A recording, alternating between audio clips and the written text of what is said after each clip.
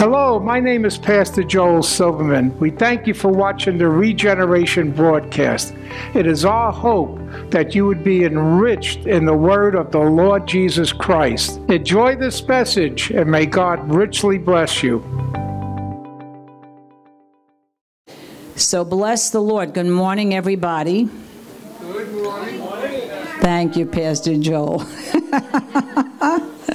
So we're going to talk today about the rewards of our testings, because the last few weeks we've been focusing on faith. Last week we focused on a faith that is tested.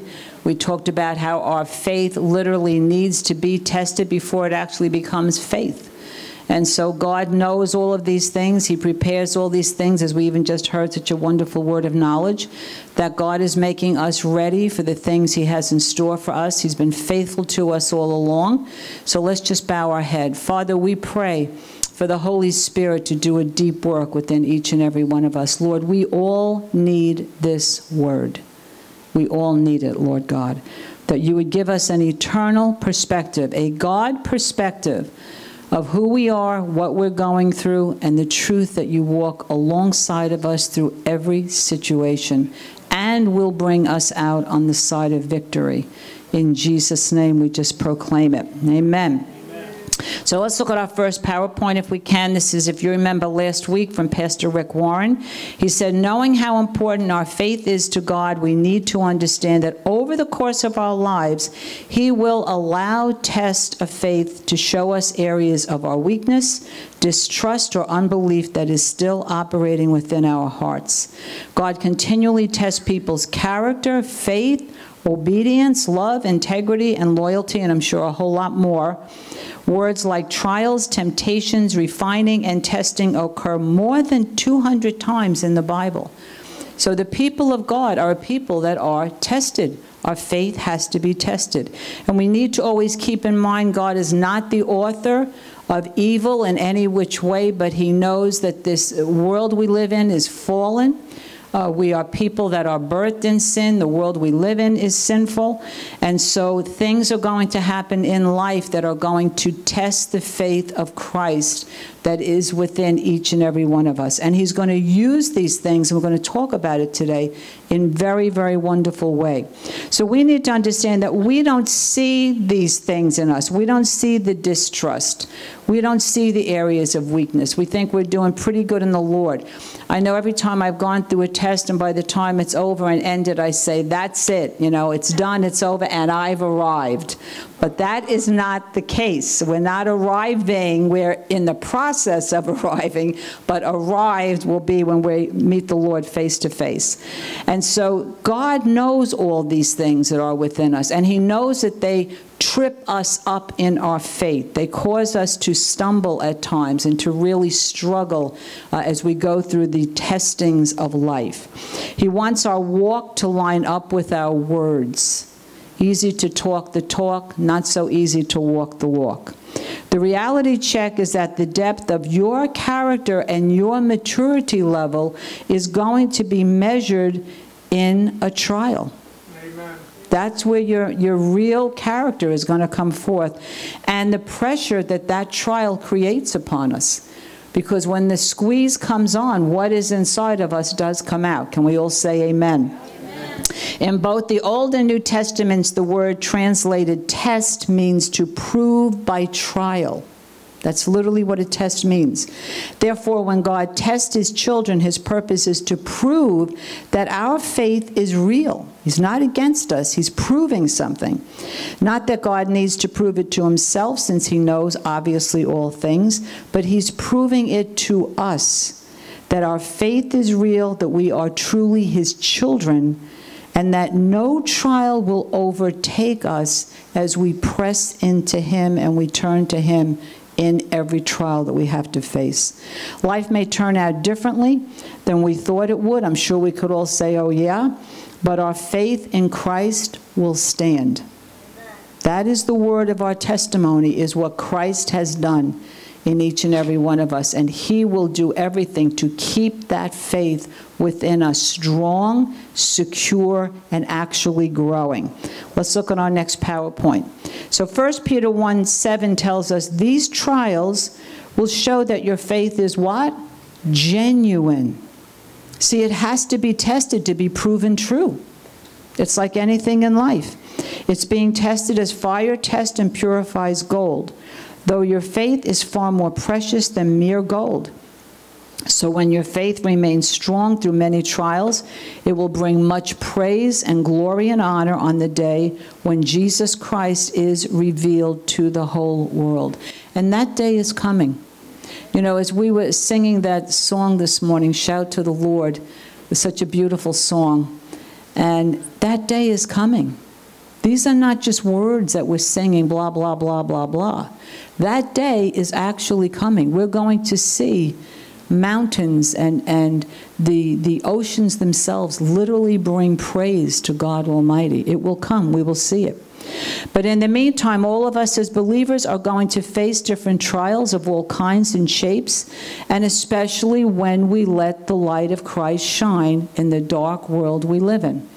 I was speaking with somebody the other day, and they were having a really difficult time, persecution on their job, and it was all about their belief in the Lord. And so we need to understand these things are real now, right? I'm sure many of you could say, oh yeah, I've been there, done that. Every day, it seems there's a target on us because we believe in Christ. And it's okay. It's okay because the Lord is with us. We need to understand that trials and testings are a part of our Christian walk. We learned last week that they are teaching us perseverance and endurance. They are part of a refining process God is using to remove our impurities so that one day when we meet Him, we will be prepared to meet Christ face to face. I want us to think about that. We lose sight of that sometimes. You know, many people after last week's sermon came to me and said, why do we forget so quickly about our faith in the Lord? Why is that so easy for us to forget and get caught up in just the everyday thing? And we could all say, yeah, that really does happen. Happens to every one of us. But we need to think about the fact that one day we will see Christ. We will stand before Him. Let's look at our next PowerPoint. It tells us this in Jude. There's just one chapter in verses 24, 25. Jude says, now to Him who is able to keep you without stumbling or slipping or falling, and to present you unblemished, blameless, and faultless before the presence of His glory, in triumphant joy and exultation with unspeakable, ecstatic delight. Think about this. What you're going through now is preparing you for heaven. The things that are in all of us now that are not godly, God is going to work on as we walk through our day-to-day life. Look what that word says. He is able to keep you. You're not keeping yourself. He's able to keep you. But He's going to present you unblemished, blameless, and faultless. And look at the ending of that. To the one only God, our Savior, the Lord Jesus Christ, be glory, splendor. This is who He is. Majesty, might, and dominion, and power, and authority before all time, now and forever, unto all the ages of eternity. That's who we will stand before. The one who is almighty, majestic, has dominion over all things. All of heaven is worshiping Him as we sit here today. All of heaven bows down before Him constantly because He's so magnificent that all they can do is worship Him and honor Him and thank Him and give Him praise and give Him glory, because that's who He is. We just have this little smidgen of who God is. But you know, that scripture is very dear to my heart because my own dad, when he was 84 years old, the Lord spoke to me and He said, I'm going to make him ready to stand before my presence. And I thought, wow, think about it. You know, we all say the presence of the Lord, but to stand before God Almighty, the creator of all the heavens and all the earth, think about that. Think about that. And I was in awe. And this was the verse that the Lord gave me. He said, I am preparing him. And within a year, the Lord took my father home. And he had to walk through trials just of his age at that point. He was 84, almost 85.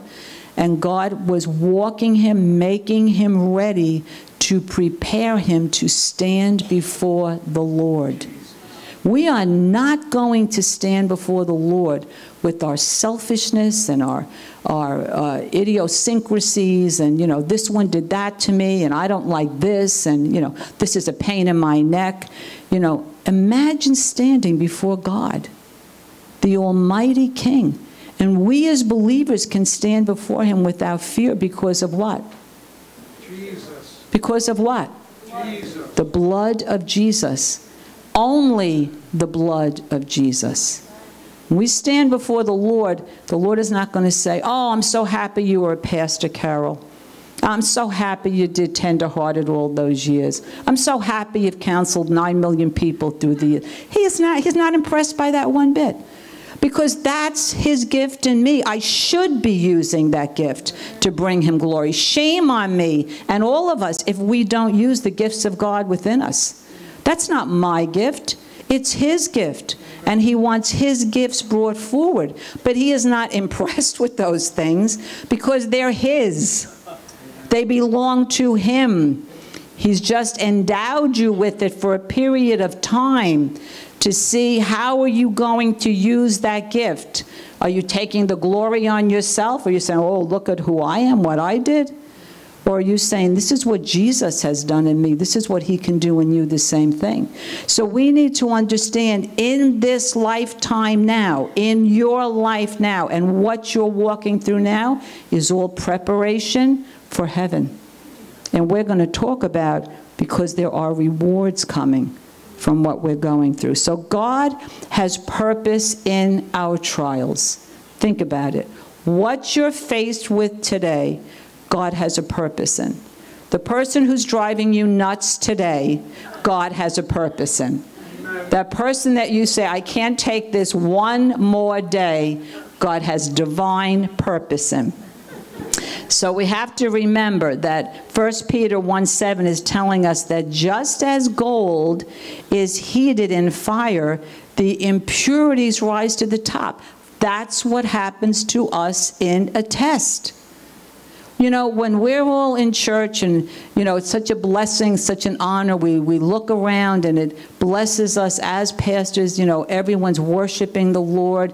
You see the love of God on each face. You see the intensity, the genuineness of their walk with the Lord. And that's marvelous. But what happens when we leave this place? What happens when you go home to that family member that you love so dearly? What happens when you face that job tomorrow? Are you glistening with the glow of the Lord? Or are you saying, get me out of here as fast as possible?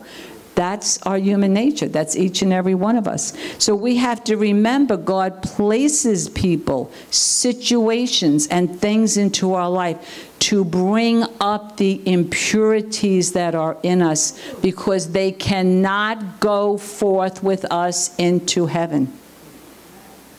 Think about that. The Lord isn't going to say, oh, I understand why that person made you crazy. He's going to say, why didn't you come to me for forgiveness? Why didn't you let me deal with your heart? Because truth to be told, we really wanted him to deal with their heart. And these are the impurities that have to be refined out of us. And this, in this lifetime, is when it is happening. So, let's look at our next PowerPoint. James 1:12 tells us, blessed is the man, here's that word again, who perseveres under trial. Remember perseverance? We spoke about it last week. It's steadfastness in doing something despite difficulty or extensive delay. Yeah, it's not anybody's favorite word, Debbie's saying. It means determination. It means staying power. It means you're intentional in your faith. When I was baby in the Lord, there was somebody on radio, and I used to listen to him every morning before I went off to work, and he would say, wherever you're at right now, it's not too soon. It's too soon to quit. Don't ever quit. Don't ever give up on the Lord. Don't ever give up on the things of God. Don't give up on the promises God has given to you in your life, no matter what you're going through, because that testing is to make us stronger. You know, sometimes the enemy literally wants to wrestle from us our own destiny. He doesn't want you to complete your destiny. He will put every roadblock and obstacle, person, situation, pain, and heartache and disappointment across your path so that you keep getting whittled down, you become tired, you become weary, you start to say things like, I don't know, why am I continuing to do this? Should I continue to do this? Because he's after your destiny. Who we are as people is not important to him. The faith of Christ that is in you is vitally important to the enemy of your souls, because that's how you overcome him. We must understand that truth. Perseverance under trial is what it's all about. Now look at the word. Blessed is the man who perseveres under trial, for once he has stood the test. Doesn't say caved in and gave up and threw in the towel. Once he has stood the test, he will receive, oh, here comes a reward, the crown of life, which the Lord has promised to those who love him. Could you imagine walking into heaven one day and the Lord says to you, I have something for you, and it's a crown? It's a crown. Do you know that's going to happen? As a believer in the Lord Jesus Christ, you have a crown as part of your inheritance.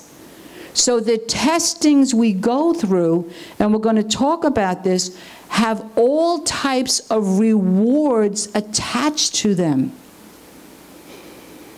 That God is saying, I will reward you for what you have walked through. Think about that.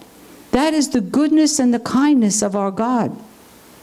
So James goes on to say that testing is a blessing, because when the testing is over and we have stood the test, we will receive the crown of life, which God has promised to those who love him. Do you think God keeps his word? Amen. So we need to understand our tests have eternal purpose attached to them. Eternal purpose attached to them. That thing that you thought, I can't ever believe I even went through this, has eternal purpose attached to it. They are preparing us for a reward in heaven. A reward in heaven. But it's going to be done God's way.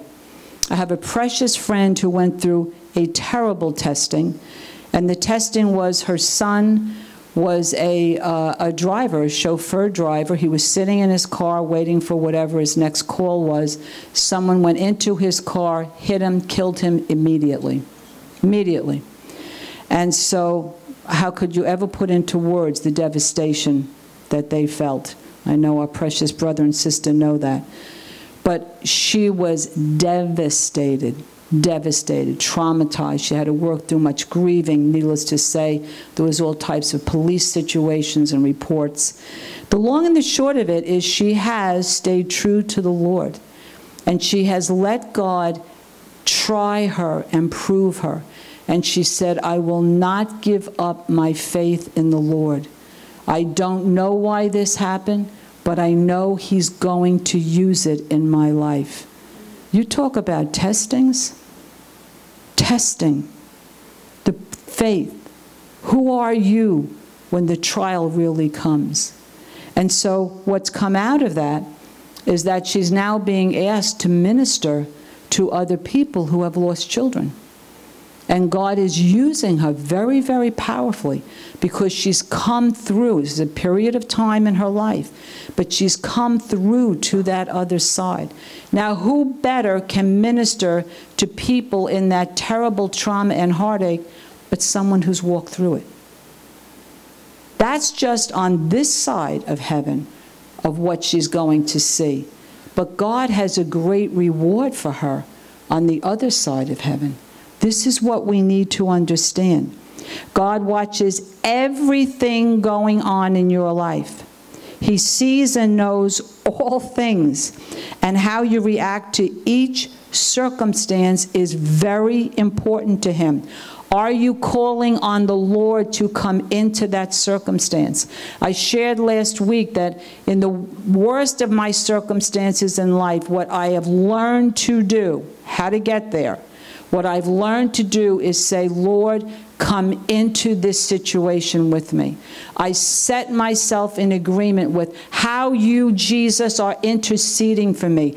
Do you know that Jesus Christ is interceding for you right now, that you will stand in your lifetime, that you will not cave in, that you will not give up your faith? The living God himself is pleading before the throne of the Father on your behalf. Because he knows who you are. He knows your weaknesses. He knows your struggles. He also knows what you've gone through, and he knows what's coming down the road. And so we need to understand he's watching over everything in our life. He's concerned with every trial, testing, tribulation, heartache, disappointment, from A through Z that we go through. He cares about every single one of them. Are you asking him into your trials and your testings? He watches over everything. He knows every circumstance. So why is it so important to him? Because in the midst of that trial, even as your Christ-like character is being built, there are eternal rewards attached to the circumstance. Think about this. God knows when we go through serious, deep waters. Let's look at our next PowerPoint. In Matthew 5:11, Jesus lovingly warned us to be prepared for testings. He said, these are his own words, blessed are you when people insult you. You're blessed when they persecute you and falsely say all kinds of evil against you. You know, the people that like to mock you, gossip behind your back, tear you down, criticize you, and spit you out. Jesus is saying, bless them. And you are blessed because of me when he says this, that when we come under insult, persecution, falsely people say kinds of evil things against us because of the Lord. He says, rejoice and be glad. Why? Because what? Great is your reward. Great is your reward. When Jesus Christ says something is great, do you think it's great? I would. Let's look at our next PowerPoint. Colossians 3:23-24 says this, whatever you do, work at it with all your heart as working for the Lord, not for human masters, since you know that you will receive what? An inheritance from the Lord as a reward. It is the Lord Christ you are serving. Do you know everything you do in your life you should be doing unto the Lord? From doing the laundry to washing the dishes to taking care of the kids, all those mundane things we all do, have done. Guess what? Do it unto the Lord. James 1:12 tells us, blessed is the man, here's that word again, who perseveres under trial. For once he has been approved, he will receive the crown of life, again, which the Lord has promised to those who love him. These are the promises of God. God is looking to give us today an eternal perspective, no longer a temporary perspective of what we're walking through in life. Life is about God, finding God, allowing him to come into your life, living for him, and by the grace of God, going home to him. It's not about all the other superficial worldly distractions, all the carrots that the world likes to throw in our face. Dangle that carrot and we jump on it. That's not what life is about. Life is about God. finding him, living for him, bringing him glory, and eventually going home to him. I heard somebody say many, many years ago, you have as much of God right now as you want. Amen. Some are saying, wow. Some are saying, amen. Because the truth is, we all need more of the Lord. Wherever we are at, we all need more of the Lord. So there are eternal rewards attached to all the circumstances we walk through, and the Lord that is in his heart to reward his children. Let's look at our next PowerPoint, Matthew 5:11. Jesus lovingly warned again to be prepared for testings. We read that. Blessed are you when people insult you, persecute you, falsely say all kinds of evil against you because of me. Rejoice and be glad, because great is your reward in heaven. If you're being persecuted anywhere because of your walk with the Lord, you should say hallelujah. Not easy, very painful. Yes, we cry. Yes, we go through our time of heartache and pain. Yes, we have to process through all those emotions. But nonetheless, there is a reward attached to them. Trials and testings teach each of us to trust God more than we ever have before. Think about it. You don't learn to trust God on the mountaintop. You learn to trust him in the valley. When you're in a situation that you say, not this, not this, and God says, I'm with you in it. Amen. So how important is it for Christians to trust God in the midst of their trials? It's very important. James writes that we should call the worst moments of our life joyful. Count it all joy when these things come to you. Everything in us wants to scream, because the trials help us to trust God more and more, and again, they have eternity and rewards of eternal rewards attached to them. Let's look on the next PowerPoint. People who trust God in their trials ask him for wisdom, and then they obey what he tells them to do. People who trust God don't blame him. We talked about this last week. For the pain and testing in their lives, they turn to him for help. Remember, when the enemy loves to get us to blame God, why am I going through this? How come nobody else goes through this? Why do I have to go through this kind of pain? You know, we all have an entitlement mentality. We think God owes us something. He owes us blessings. No, he doesn't owe us blessings.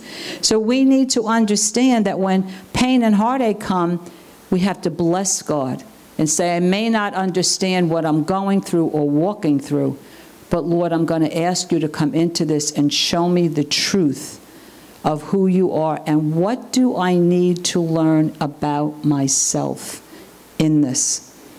They give him credit for all that is good and the blessings he's given to them. They don't hunker down in the blame game. Number 3, people who trust God look into his word and they act and obey what the word tells them no matter how they feel. I cannot say it enough times. You have to be in the word of God. If you don't know what God promises, how are you going to stand? They place God higher than their emotions and their circumstances. You know, we see the circumstance here and God down here. The truth is God is here and the circumstance needs to be under his feet.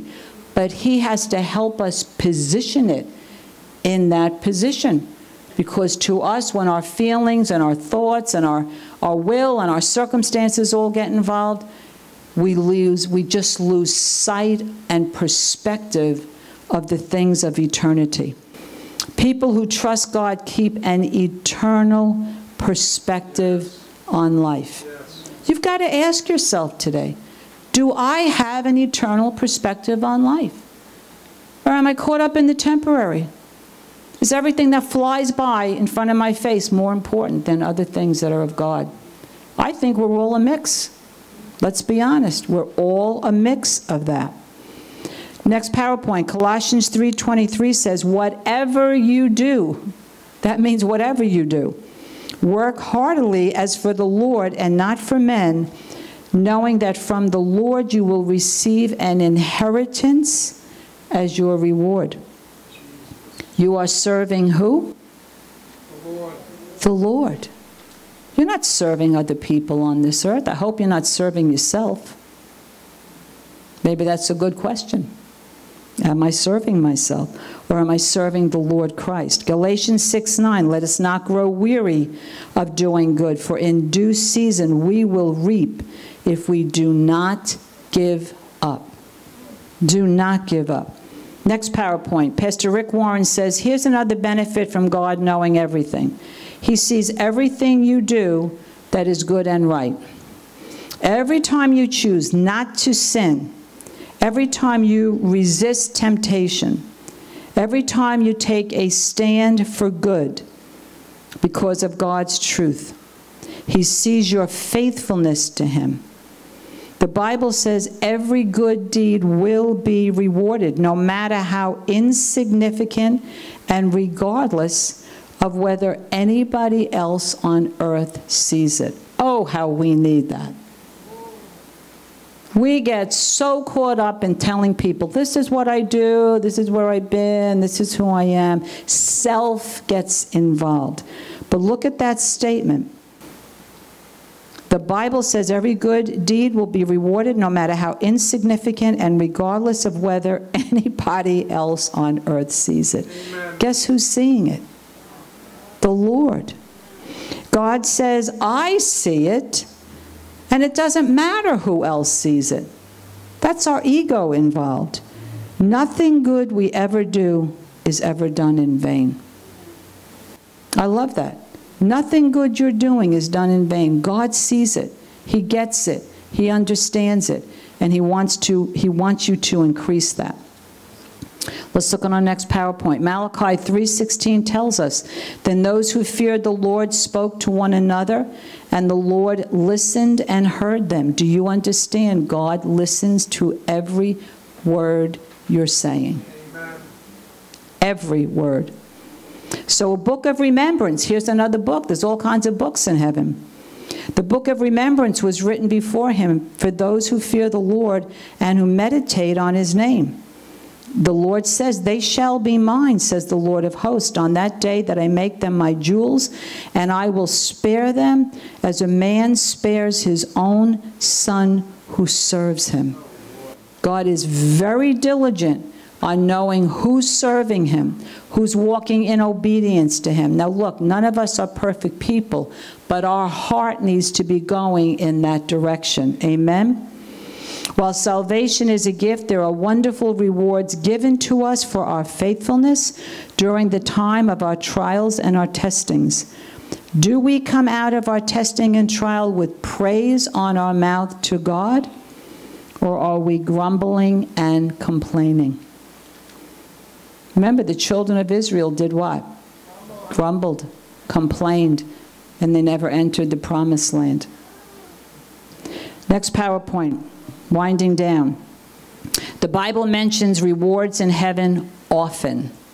You'll be rewarded for your good actions, your generosity, your service, and your Christ-like character. You'll be rewarded for keeping your faith in Christ, even in the midst of your trials and your heartaches. You'll be rewarded for honoring Jesus Christ in the midst of a fallen society. The treasures that await the child of God will far outweigh any troubles, testings, or persecutions we may face. Look at that sentence. The treasures that await the child of God will far outweigh any troubles, testings, or persecutions we may face. We can serve the Lord wholeheartedly, knowing that God is the one keeping score. You don't have to keep score of the things you're doing. Think about that. God is the scorekeeper, and He rewards, and we will be abundantly, He will be abundantly gracious to us who believe. We can serve the Lord wholeheartedly, knowing He has the rewards in His hand, and He's keeping score. Isn't that a good thing to know? Because as we go through life, I'm sure we all have felt, nobody notices what I do. Anybody ever felt that way? We all do. We all do. Let's look at our last PowerPoint, Revelation 22:12. It is significant that among the final words of Revelation, final words of Jesus Christ, amen. Revelation, the last book of the Bible, we find these words, and the Lord is saying, look, it really means watch, pay attention, listen up. I'm coming soon, and my reward is with me to pay each one according to what he or she has done. There is a rewards dinner coming. I thought when I was working on this sermon of my two sons who played every sport under the sun as kids, and they would have reward dinners and award dinners, and before that dinner happened, they would be like, oh, I'm dying to get an award. I hope I'm going to get a... And you know what? There's going to be a rewards and an award dinner for us in heaven. Amen. I wonder at the Lamb's dinner, that dinner that we have in heaven, is that where God's going to hand out rewards and awards for who you are and your faith, how you stood believing on the Lord no matter what was going on in your life. Listen, God is not mocked. God is no fool. He knows the pain that we go through. Jesus came to this earth and suffered the same pains and disappointments and heartaches. Do you think he wasn't disappointed and heartbroken at times with those fellows, those disciples that he had gathered and poured his life into, who turned against him in the moment of his need? You think he just flew through that like, oh, no worry, no big deal, I'm God, I know I'm getting through this? No. He suffered as a man. He suffered knowing what he was going to go through. He knows humanity. Scripture tells us in the book of John, he knows what is in the heart of man. That's your heart and that's my heart. But he's still willing, could you imagine, to reward us with blessings, even with honors. There's many scriptures that speak about God honoring his own children, wanting to give them the best, a reward, wanting to give them hope in the midst of the trial, wanting to tell them, my presence is with you. Don't give up with whatever you're walking through. I'm going to bring you out of this onto the other side. He wants to give us eternal perspective. We need a change of mind. The Word of God says we are renewed, made new through the transformation of your mind. That means you better be changing your mind, because God does not think the way we think. His ways are not our ways. And he wants to teach us his ways through his word and through his Spirit, who speaks to us on these type of occasions, so that we start to really listen up and say, you know what, Lord? I need an eternal perspective. I need a brainwashing. How many here would say, I need a brainwashing? I know I do. I'm just as convicted as you are. I read this and I said, you know what, Lord? I need a new, fresh, eternal perspective on every situation that I'm faced with. Not going into the, oh me, oh my, life is so terrible, it's all me that suffers. No. Life is hard. But we have a God who walks with us and says, I'll never leave you and I'll never forsake you. God hears and watches everything. Everything. He's watching over us right now. You have to decide whether you want to be rewarded in this temporary life. God does give blessings and even rewards in this life. That's your decision. You want the glory, honor here? Or do you want to be rewarded in eternity? That's the side that lasts forever. I think all of us would say, I want eternal perspective. So let's stand to our feet. Thank you, Father. We bless you, Lord. Let's just bow our heads before the Lord. Lord, we're praying for an overhaul of our minds, our wills, and our emotions. How many are saying, I need that touch from the Lord. I need a transformation. I need an eternal perspective. Because you're getting caught up in the everyday perspective, the temporary perspective, and we lose sight of the eternal very easily. So, Father, we just come before you, even as a church, Lord, and we say, Father, in the name of Jesus, give us the eternal perspective that we need right now. Just pray that in your own heart. With the situation that I'm faced with, the disappointment, the heartache, even the fear, even the hurt, even the wondering about the future. Lord, I need a transformation in my mind, in my heart, in my will, in my emotions. Pray in your heart, Father, forgive me for making the situation I'm in greater and bigger than you. Nothing is greater than the Lord. Everything will bow its knee to the Lord Jesus Christ. Even the situation you're faced with right now that seems daunting and overwhelming, even that has to bow its knee to the Lord Jesus Christ. And so, Father, we come before you and we thank you for that blood of Jesus that covers us, cleanses us from all of our sinful, selfish ways, and gives us new eyesight, eternal eyesight. Give us thoughts of heaven. Give us thoughts of who you are. Show us in your word the rewards and the awards that you have for the children of God. Thank you that you have a crown of life waiting to put a crown on each and every one of our heads. Only you would ever even want to do that. So, Father, we're thanking you in advance for what you're doing now and what you're going to do, Lord, heretofore, that we will all have an eternal perspective. And Holy Spirit, we say, remind us, speak to our hearts when I'm losing sight of eternity. Remind me of what's important and what's not important, Lord. Let me focus on having the right heart before you, the living God. Don't let me just go off in my own justifications and rationalizations and all the excuses that we're all so used to making for ourselves. But Father, help us, Lord, to say, Lord, begin this work with me. And we ask it in the mighty name of Jesus Christ. Hi, thank you so much for watching our show today.